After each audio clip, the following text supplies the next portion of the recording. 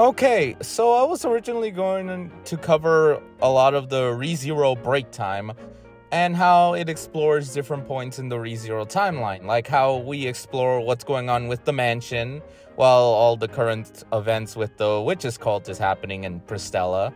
Felix berating Subaru for completely breaking his gate in Arc 4 because they didn't know that happened because that was an Emilia thing, and how important Beatrice is for Subaru in that regard, and other stuff like that.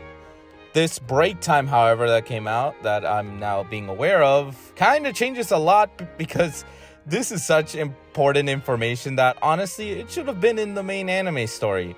Now, you think anime onlys? Why? It's just a backstory for a character that isn't in the Emilia camp, and you are right.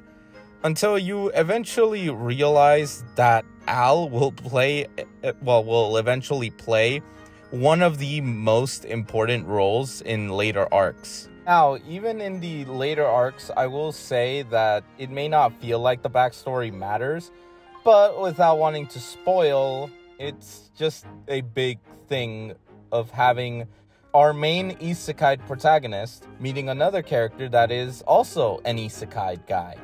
Now, in both the web novel and light novel, this information was revealed back in Arc 3, when Subaru was with Al and Priscilla while they were heading off to do the royal selection stuff. And this was in Volume 4, where Al mentioned that he's been isekai'd for 18 years, with this BreakTime revealing being 19 because of the 1-year time skip from Arcs 4 and 5, Season 2 and 3. Is this the worst thing for ReZero to do? Like, would it completely break everything? No, not really. I mean, in terms of putting it in the BreakTime. Is this the best way to reveal such a thing? No, it should have been revealed in the anime, like in the proper anime.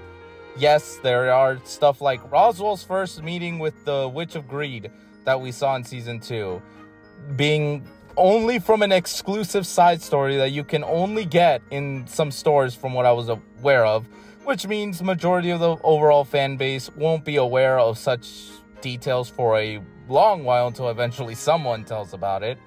And okay, I think in my opinion, of course, the discourse of this is I would have preferred if they had some mention of this in the main anime. However, I'm not opposed to having it in the BreakTime.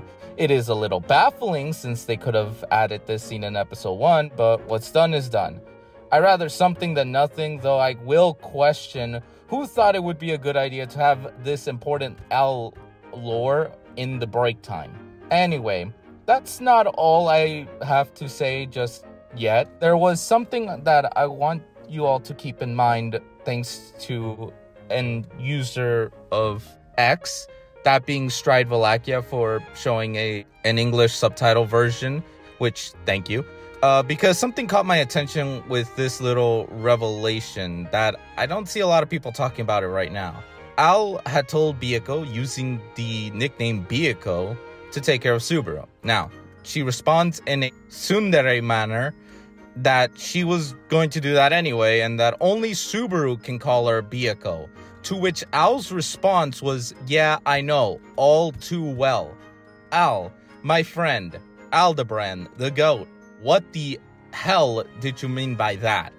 Now, is it possible that Al equals Subaru theory might be true? Like, Al is Subaru, or Subaru's Al, or something around those lines. Could Al be connected to Subaru in some way since his name means...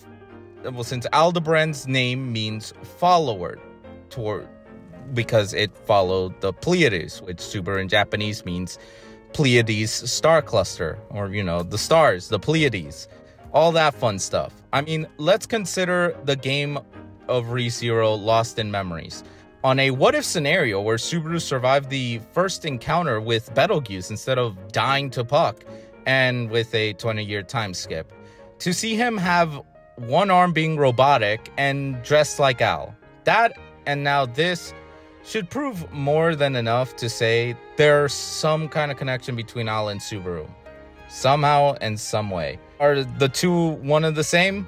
Maybe, but I'm curious to hear your thoughts on this whole ordeal. the mess of how this was revealed, this entire information, as well as the reveal itself and the small conversation Al had with Biyoko. I'm genuinely curious. What did y'all think?